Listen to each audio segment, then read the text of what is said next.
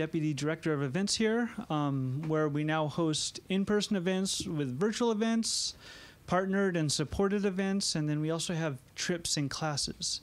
You can find everything that we have booked on our website at politics-prose.com. And then before we get started, I want to ask everybody, please silence your cell phones. And then we get to the Q&A. There's a mic right here to your right, kind of hiding behind the pillar. So you just come up and speak into the microphone. And we are recording it and live streaming on our YouTube channel. Once the event concludes, we'll have a signing right up here. So you'll just line up right here and have your book signed. And so now, without further ado, we are here to celebrate Bettina Judd for her new book, Feelin, Creative Practice, Pleasure, and Black Feminist Thought. Feeling is not feelin'. As the poet, artist, and scholar Bettina Judd argues, feelin in African American Vernacular English is now Black women artists' approach and produce knowledge as a sensation, internal and complex, entangled with pleasure, pain, anger, and joy, and manifesting artistic production itself as a meaning of the work. Through interviews, close readings, and archival research, Judd draws on the fields of affect studies and Black studies to analyze the creative process and contributions of Black women, from poets to visual artists. Bettina Judd is an interdisciplinary artist, performer, and writer whose creative research centers Black feminist thought.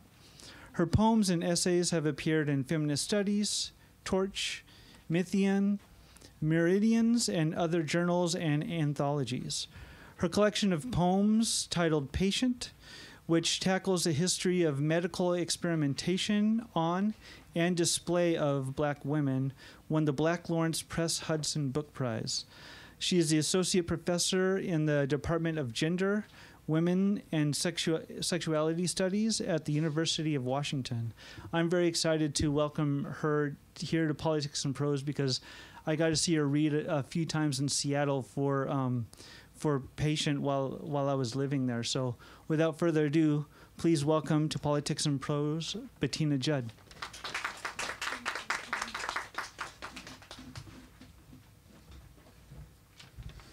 Thank you so much, Alan. Yes, coming all the way from Seattle and seeing each other in D.C., which is a former hometown of mine. I used to live in Northeast. So I'm Bettina Judd. I'll read a little bit from the introduction of the book, as well as kind of contextualize a bit of the first chapter, which is on grief.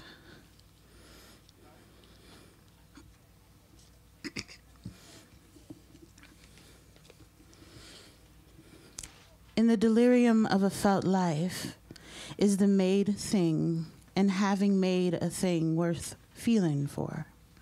I lose myself in the frenzied rapture called life, can attest to having felt, and in that heightened state of life, create.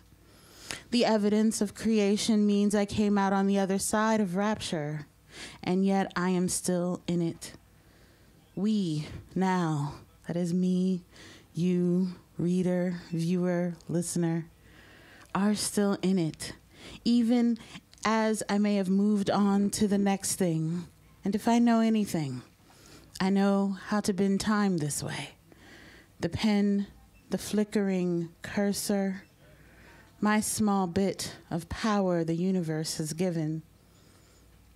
Living with arduous time, global pandemics, war, genocide, extinctions, and destruction of habitable lands and clean water, one could ask if artistic creation matters at all, if creative practice is frivolous, ornamental, or in poor taste in respect to our current conditions.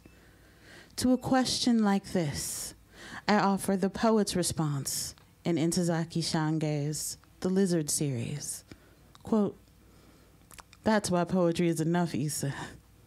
It brings us to our knees, and when we look up from puddles of sweat, the world's still right there, and the children still have bruises, tiny white satin caskets, and their mothers weep like Mary shoulda. There's nothing more sacred than a glimpse of the power of the universe. It brought James Brown to his knees, Lil Anthony too. Even Jackie Wilson, arrogant, petty motherfucker he was, dropped no knee pads in the face of the might we have to contend with. And sometimes young black boys bleed to death face down on asphalt, because falling to our knees is a public admission to a great big old scarlet letter that we don't want to escape any feeling. Any sensation of being alive can come right down on us, and yes, my tears and sweat may decorate the ground like a veve in Haiti or a sand drawing in Melbourne, but in this swooning, in the delirium of a felt life, lies a poem to be proud of. Does it matter? Can you stand up, child? End quote. This is Ntozake Shange. Well, how does it feel to live amid global disaster? What do you know of it? Disaster is here, has been here, will be here, even as we are torn up along with it. To run from feeling is to attempt to run from disaster itself. And exactly where are you going anyway? As the late Nina Simone said in a moment of grief for the very recent loss of Dr. Martin Luther King, quote, "You folks, you better stop and think and feel again. For it is not the feeling that is frivolous, but the avoidance of that feeling that orders destruction makes it unremarkable, ordinary. And truly, even if you don't feel, feeling is likely to catch up with you, no knee pads in the face." So this project is interested in how Black women artists take up our glimpse of the power of the universe, how creativity makes its way through feeling and what we can know with the work left behind. It is interested for the same reason some of the artist's words and work direct us toward the creative process as one of self-revelation, exploration, and need. Toni Morrison has described her own impulse toward writing in terms of that need, a longing to read something not yet written. She said, "Writing to me is an advanced and slow form of reading. If you find a book you really want to read but it hasn't been written yet, you must write it." End quote. Renee Stout describes her creative process, and Renee Stout is a local DC artistic legend. She describes her creative process as the very purpose of her art as well. Quote, "While I can make a piece and think it's nice, I want to be on to the next piece because I get everything from the process. The piece that I create is sort of the evidence of the process. But it is also for the viewer to enjoy whatever it is that I was doing in my studio. But I want to be on to the actual act of creating the work." End quote. The work, that which is left behind, is the evidence that something has happened here. We may enjoy the evidence of that experience and status at the gallery, the recording. And if we're lucky, we might peek into to catch a glimpse of the universe versus power in motion through the ways that they might have been recorded.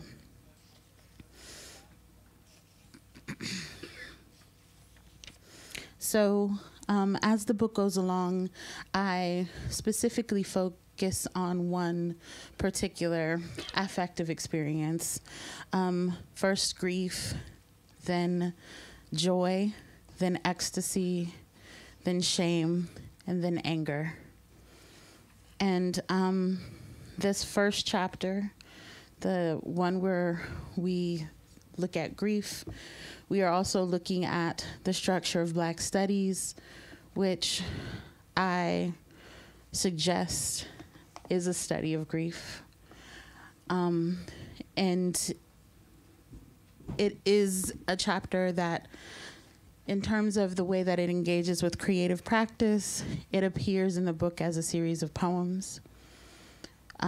These series of poems are a personal study of grief that are enacted through 17 plus 1 14-line poems. They emerge in the late, like I started writing them in the late summer of 2018.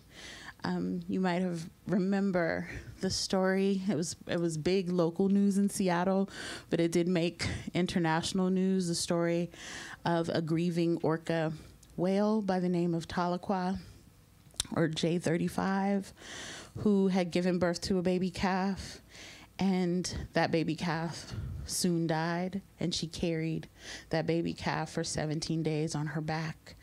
Of course, scientists at the Friday Harbor Labs that monitors this pod were worried about her because she wasn't eating, she wasn't, and the pod is already in kind of in danger as their food source is being affected greatly by the acts of humans. And so they followed her, by satellite and by drones and all of that sort of thing.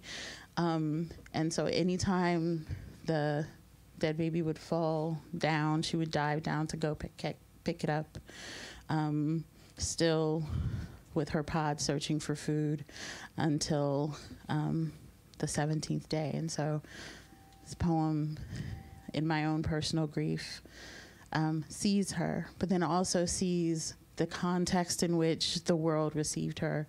The local newspaper had folks pouring out poems in dedication to Tahlequah and her lost baby. And this is at the same time that a growing international movement for Black lives is happening, and there are also many mourning Black mothers. So thinking in interspecies community and kind of looking at the limits of my own community in terms of the species that is called Homo sapiens, for our ability to, have this kind of empathy with the Black fish, but not a Black mother. And so there's a whole body of literature that helps me understand how that happens.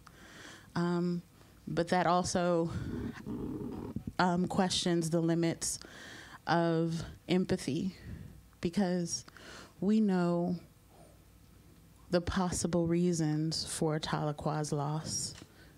We as humans are the reason for Tahlequah's loss.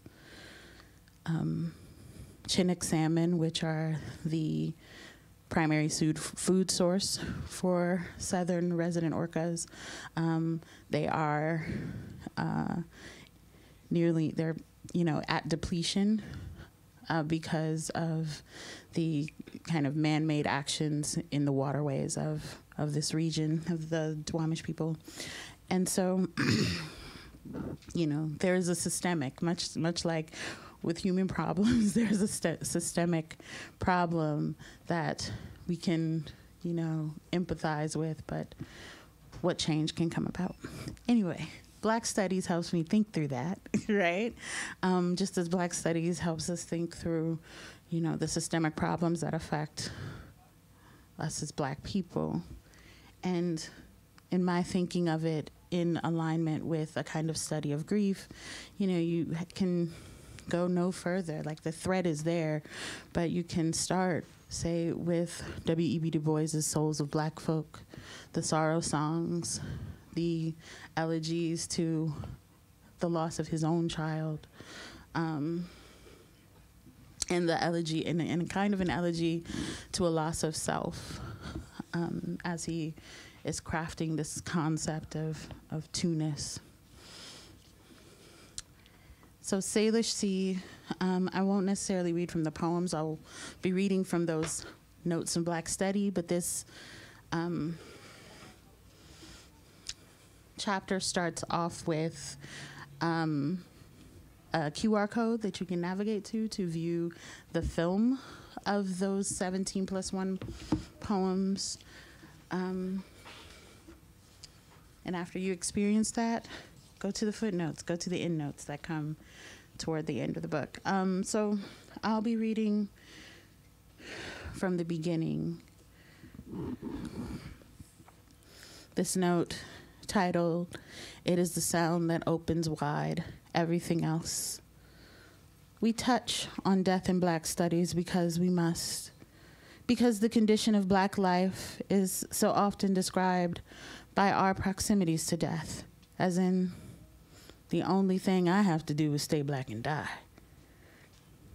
In the study of Black death, one must touch, mustn't they, the feeling of being in death's wake. I wonder, in the notes of this chapter, how Black grief is in the structure of Black studies, if not this Black study. The pursuit of the question, how is grief structured within Black studies, requires a distance from the matter of grief that I would rather relegate to the notes. This book is about feeling, after all, about leaning into the effective sedulity of Black creativity, and to pursue this question without attending to the experience of grief seems like an ironically performative byproduct of the race for theory. It is much easier to talk about than do or be in grief. In the context of this project, it would be disingenuous of me to pursue this question without feeling, because the real question about grief and Black studies, about Black people and grief is, because the real question is uttered in a language difficult to transcribe on the page. It is ineffable, this thing called grief, and expository propositional prose sanitizes its contents.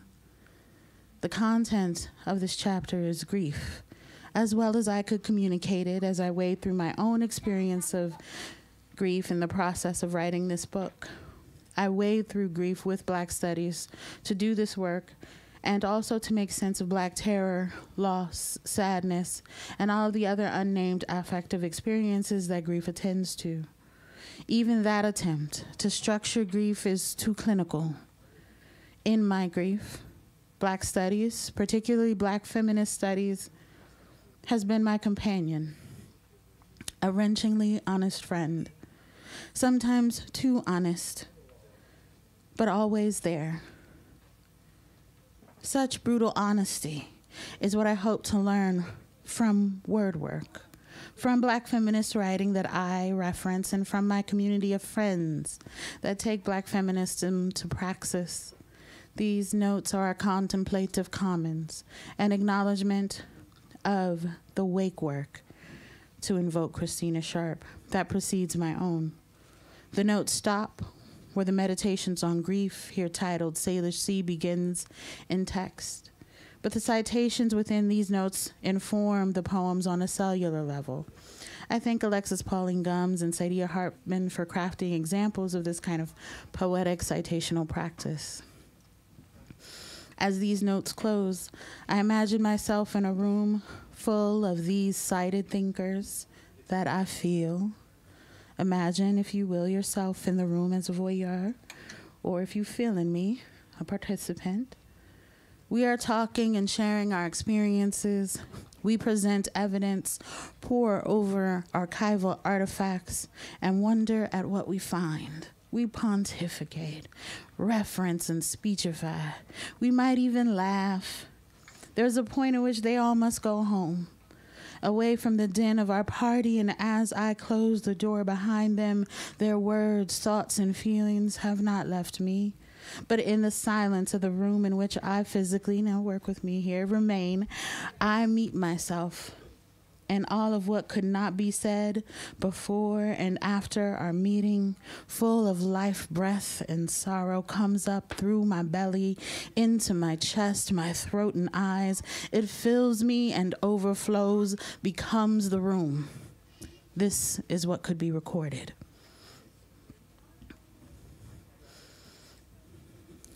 The note titled, It Seemed to Be Embedded in the Language of Black Life. The blues is a Black condition.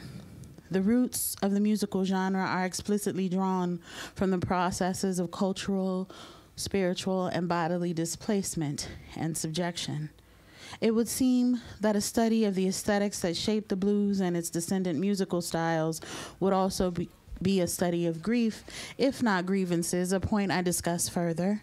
Grief and grievances are cellular to the aesthetics of Black music. As Mary Baraka notes of the antecedent to the blues, field hollers were, quote, strident laments more than anything, end quote. So cellular were these wordless, effective musical riffs to Black music that for Baraka, they could be considered lyrics. Lyrics that communicate the ineffable and the identifiable, i.e., this is my grief. Follow me here. I know that the ability to think through the aesthetics of genre does not a study of grief make, and there are way too many tributaries, and often they are less difficult to sit with than grief. But the blues would certainly be core to an aesthetic interrogation of a study of Black grief. The riff marks the communicative possibilities of expressing the ineffable contours of grief's feeling. Walk with me. There is a story about Funkadelic's maggot brain that comes to mind here. For the record, George Clinton told Eddie Hazel to make grief out of his guitar. Now, how many of us are familiar with Funkadelic? Yeah, maggot brain specifically. If not, get your life. Get you some maggot brain. And this is George Clinton talking. He says, quote, I told him to play like his mother had died, to picture that day, what he would feel, how he would make sense of his life, how he would take a measure of everything that was inside of him and let it out through his guitar. When he started playing, I knew immediately that he understood what I meant. I could see the guitar notes stretching out like a silver web. When we played the solo back, I knew that I was good, beyond good, not only a virtuoso display of musicianship, but also an unprecedented moment of emotion in pop music, end quote. The aesthetics of the riff. The circular ascending and descending repetition, the distorted and imperfect tonality of Hazel's guitar, the vocal-like melismatic divergences express grief as it is felt sonically. Hazel's song-length solo was so mesmerizing that Clinton had the rest of the band dropped out of the final recording, save for a simple, melancholic melody on second guitar that points to where Hazel occasionally lands. As the quote suggests, Clinton understands the song to be a signal of the band's maturity as musicians, that their ability to express emotion matched their technical proficiency. Emotional dexterity within musical proficiency is fundamental to the aesthetics of funk and blues. To be proficient in spanning affective registers through musicianship and grief made that clear. The lesson of the riff is instructive here. As studies of Black folks consider the social conditions of Black people, so they must consider the structures of feeling by which Blackness in Black studies must operate. The social experience in process, to borrow from Raymond Williams, is ongoing as we feel, think, study, live, write, and teach Black studies. The aesthetics of the riff tells us that there is no singular note that encompasses a singular feeling like grief or pleasure or anger. And no singular series of notes either, not a solid line pointing us in one particular direction, but, quote, notes stretching out like a silver web. A study of pleasure would so become a study of grief, such is the web of Black studies' dexterous structure of feeling.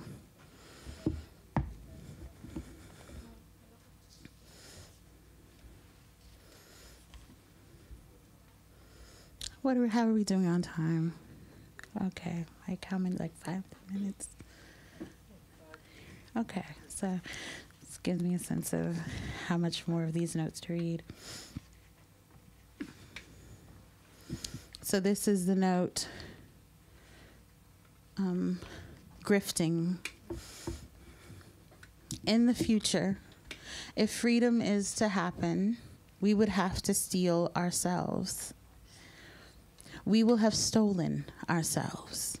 Or, as Alexis Pauline Gumbs writes into a future looking at the past, our present, quote, so they stole themselves, which was a break with everything, which was the most illegal act since the law that made them property, and they had to re-rhythm everything, retune bass in their chest, and immediately and perpetually they gave themselves away, the selves they had to give, the reclaimed flesh and bones and skin, end quote.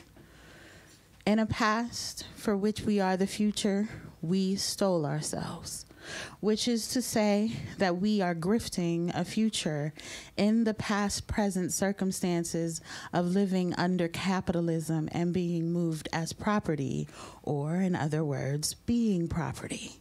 Such an imagination of past, present, future tense stealing and having been stolen points directly to a memory's tether to or had to have been present. The current conditions possibility that is echoed in a past impossible or in a past lost but remembered, the confluence of time space could be understood as back modes of being out of time, CP time. What I'm saying is as simple as someone spoke of stealing away after being stolen in a certain future tense, and here we are again. Some would call this state of having to steal ourselves repeatedly fugitivity. Fugitivity would come to define blackness in the study of thereof. Fugitivity itself would come to be a knowledge-producing standpoint.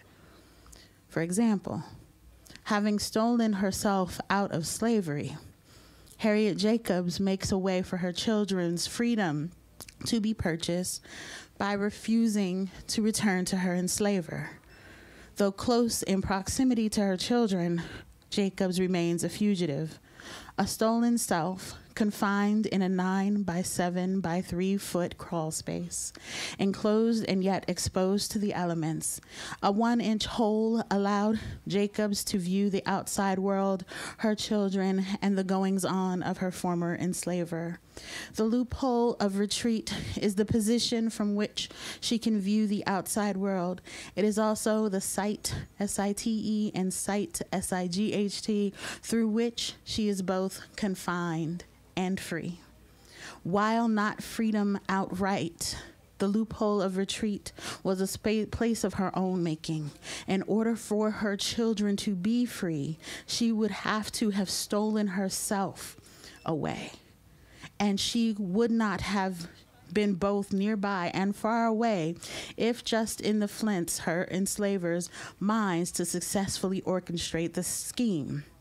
Jacobs bent reality in the crawl space, writing from a different time and place to these enslavers to avert their attention away from her actual location. She had to be more vivid in their imaginations than she was in the flesh. Yet she knew that her flesh was already ablaze in their minds. Her blackness, Jacobs had been animated as a wanton Jezebel, a drapetomania-inflicted girl, and a careless mother. In the garret of her grandmother's home, she was altogether in that confined space, as well as Boston, New York, and no place at all. If you're familiar, she wrote letters from these locations, but from the slave cabin of her grandmother that was still on the plantation, right?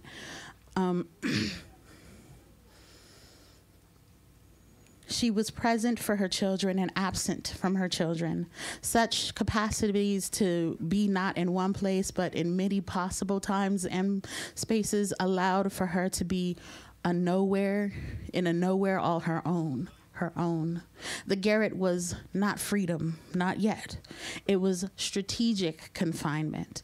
I'm repeating this because it's important to remember that the conditions of enslavement made a debilitating 7-year stay in a 9 by 7 by 3 foot crawl space. I had to have been space toward her freedom.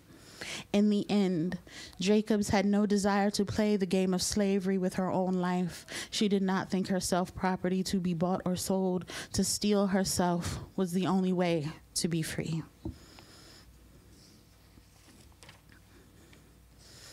And finally, I'll read from this note titled, This Black Grief is an Accumulation of Feeling. How do you grieve that which is ongoing? Or, as Hartman queries, how might we understand mourning when the event has yet to end, when the injuries not only perdure, but are inflicted anew?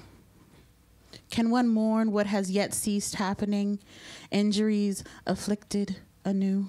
For instance, in the fear of police violence in the course of grieving in the summer of 2016, when doctors told my mother, uncle, and me that my grandmother was absolutely dying and there was no other course of action to stop the process, I went into hysterics, crying and begging my grandmother to stay with us at her bed. Nurses called security as my uncle shook me into a calmer state, telling me that security would drag me out of the hospital. Sexist and racist medicine has so sanitized the course and culture of death and dying to make such an outburst of grief from a Black woman intolerable, if illegible. By making death the domain of the white and male-dominated medical field, the family is estranged from the process of dying. My outburst is dangerous chaos, not a rational course of the grieving process that accompanies the death of someone who is loved. As Sharon Holland notes, quote, the family is constructed as unstable relative to the neutral and universalizing gaze of attending physicians. The hospital, unequipped for my unruly knowledge of death and dying by the of death.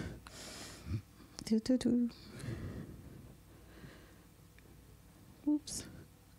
The hospital, unequipped for the ruinly knowledge of death and dying by the family, is, however, equipped through its carceral allegiances for the emotional outbursts of Black people via security systems and police force, violence, and confinement. Like Black deaths caused by state violence, there can be no Black witness, or rather, Black witness is disregarded as untrustworthy. If, as Holland writes, death, quote, death as an unspeakable subject in the hospital ward is divested of its own language and is consumed by the scientific knowledge in the physician's possession, end quote. Black grief is the language by which Black's death is acknowledged. Even its tone and pitch is wildly outside of the aspects of bedside care that can be served in the medical field or Western knowledge. To think that my own life or the life of my family members might have been in danger because of my expression of grief is personally overwhelming, but it also signifies on griefs accumulated and confluent. My Black grief grieved by the confines of ungrievability. There is no common sense for Black grief that holds a space for grieving, even as Black death is so common sense to be expected and to be, in fact, so juridically sound, as Sharp notes, that the nation's functioning depends on the reproduction of Black death. I guess I will round it out with this final note. Remember, they gone. Holloway ends passed on with such an illustration of the ways of grief to arrest, to flow forcefully through the cracks, unexpected or unexamined. On her way to view the site of Richard Wright's remains with her daughter, Ayanna, she begins to recount her childhood practice of collecting chestnuts to make necklaces, and then, quote, we were relaxed and at ease until we got to the site where those who had been cremated were interred. There, I stopped silent, stilled but for the tears that clouded my sight. I thought of my child, our son, her brother, and I could go no further.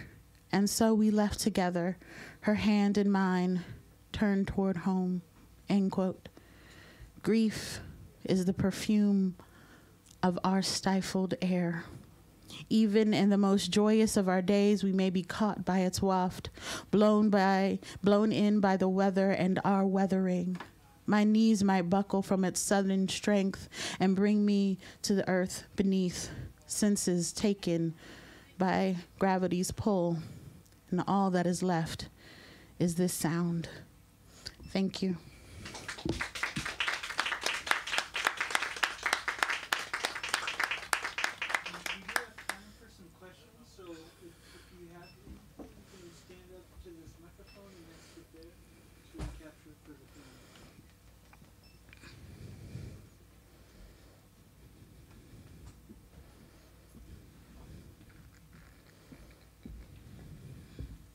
First of all, thank you so much for that incredible reading.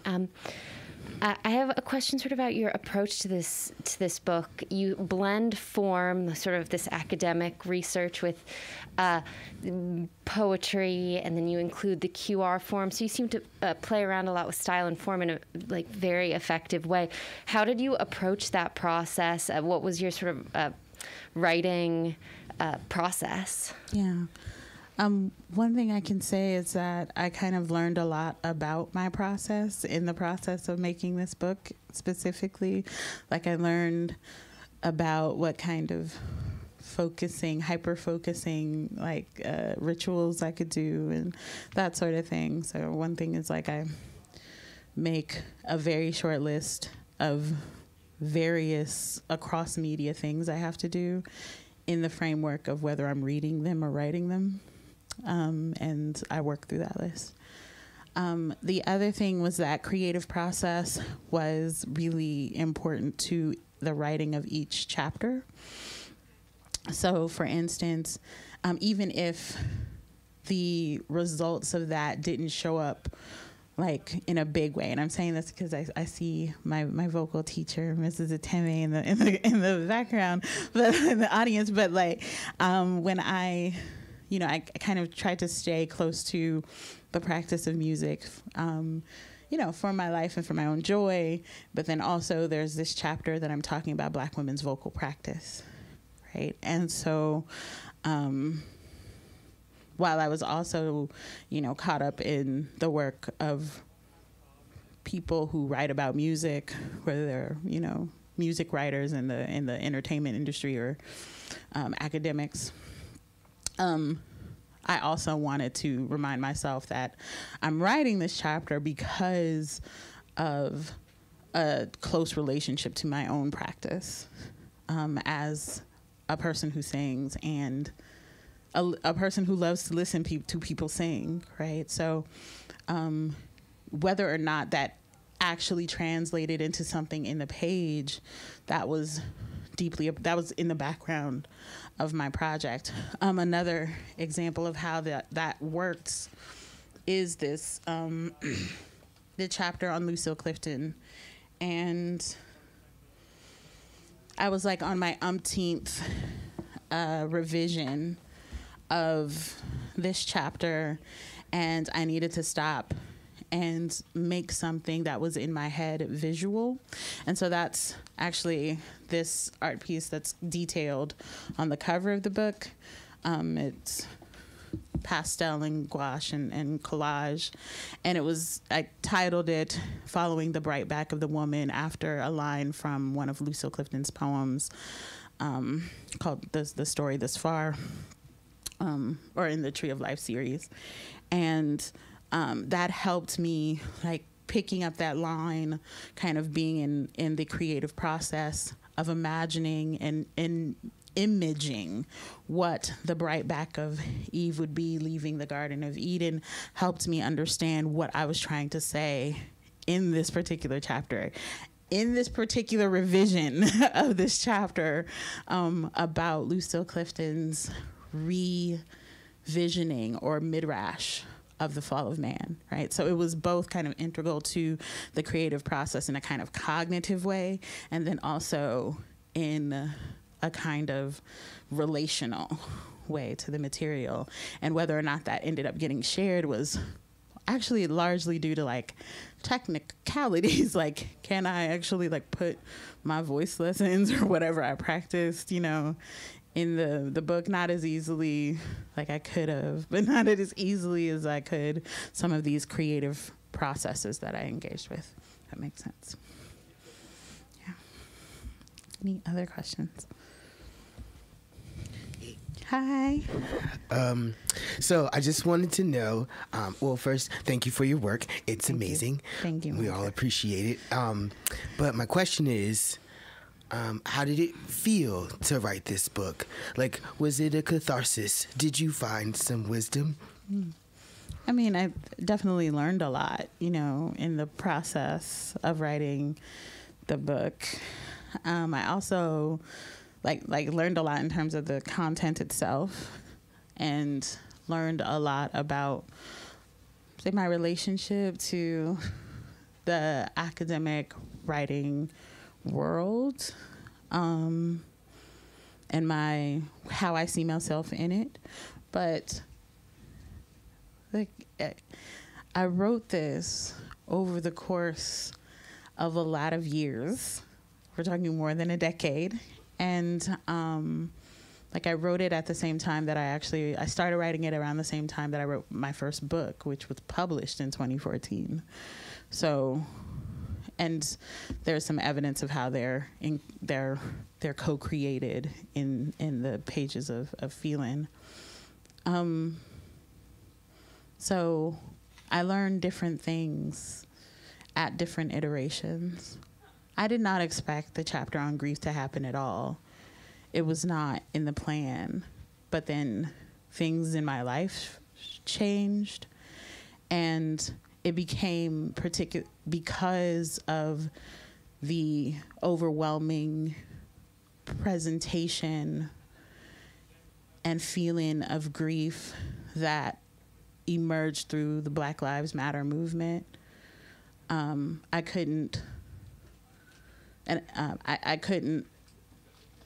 excuse not dealing with grief in the book. And then the kind of content of like how deep it was that I could not remove grief, or like not think of grief as how it was affecting my own life. And then how I kept seeing it in the work of Black studies. Like I kept seeing how grief was, and that is all of the ways there is a discussion of loss, deep kind of like unrelenting loss, the pathways through which people talk about our social proximity to death, like all of these things, like, oh, grief is very core to this work. And so I couldn't unsee grief as an important thing that happened, and that was not expected at all. Like I looked back at my book proposal to Northwestern, and there is no such chapter, right? I had no sense that was going to be a part of the book. So that was something that I learned in the process. I had not thought of grief at all as something that I needed to think about in such a way. Thank you for that question.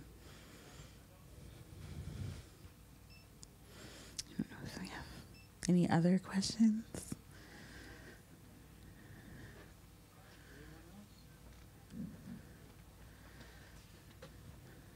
Well, Bettina, I just want to say I'm so thrilled that we were able to get you out here from Seattle, and I absolutely loved hearing you read from Patient, and so now hearing your voice from like these types of essays is just absolutely beautiful, and I love. It's like a multimedia mix of a book that is just beautiful, and thank you. I really appreciate it. I appreciate your writing, what you're writing about, and it's just fantastic. So if we could all just give Bettina a round of applause. Thank you. Thank you so much for coming out. Thank you. And books are available back at the registers, and Bettina is going to be signing right up here at this table. Thank you very much. Thank you.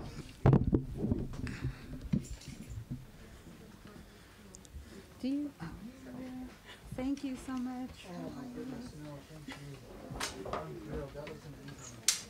And I'm serious. I'm not like I love listening to you. Oh, so, thank like, you. That was, and a voice coach. No, Yes. Thank you.